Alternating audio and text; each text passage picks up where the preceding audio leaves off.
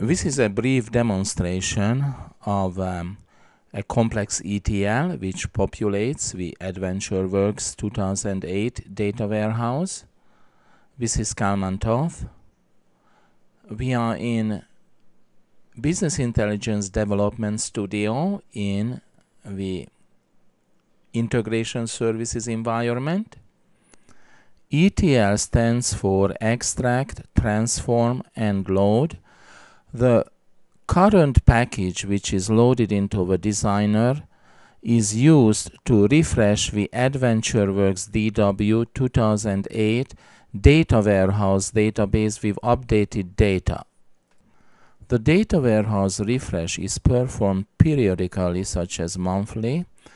The data is coming from CSV files and also from an OLTP transactional database. The design of the entire package does not fit into Windows, so there is a navigator facility which we can use to examine the different parts of the SSIS package.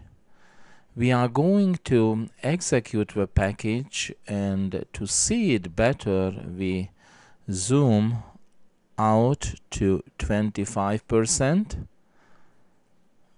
And we'll start it up in the debugging mode.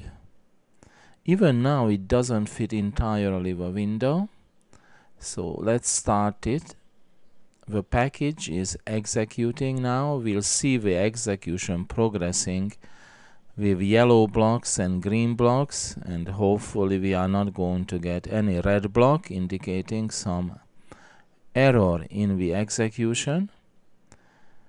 The execution is proceeding to the goal, which is located in this area of the diagram. What we see here is a great example of Microsoft Visualization Drive. Green blocks represents most of the time some loading of the data into the dimension tables, also loading the data into the fact tables.